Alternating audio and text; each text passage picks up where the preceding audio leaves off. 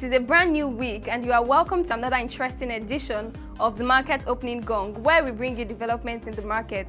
This edition captures the market performance for Friday, August 30th, 2019. From the Nigerian Stock Exchange, the all-share index closed at 27,525.81 basis points with a market capitalization of 13.391 trillion naira, meaning it appreciated by plus 0.37%. Investors lost 133.48 billion naira week on week as the NSE dipped last week Friday by minus 0.99% to close the week negative. Its year-to-date return stood at minus 12.42%. United Africa Company of Nigeria, Sterling Bank and Stanbic IBTC Bank were top gainers, while GlaxoSmith, Royalex and Continental Insurance were among the top losers. Access Bank, Fidelity Bank and Guaranty Trust Bank were the top players in terms of trade volumes. For the FMDQ OTC exchange, the debt market size closed at 32.22 trillion naira, the NAFEX rate closed at 362 naira 54 kobo to a dollar, while the I&D FX rate opened at 362 naira 75 kobo and closed at 362 naira 93 kobo to a dollar.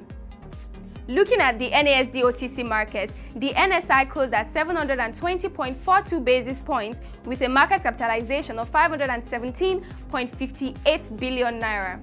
Volume of shares traded was 24,650 and the value traded 482.35 million naira in 6 deals executed. You can also check the Nigerian economic indices on the dashboard displayed on the screen. Major highlights for the day. On the highlights of last week Friday, the Minister of Agriculture and Natural Resources, Alhaji Mohammed Sabo Nanono, stressed the need for the revival of agro-allied industries in the country. He made this assertion at the 3rd Agric Expo organized by First Bank PLC in Lagos. On our watch list, all eyes will be on the equities market and the prospects of starting on a bullish performance after a bearish result that closed the week.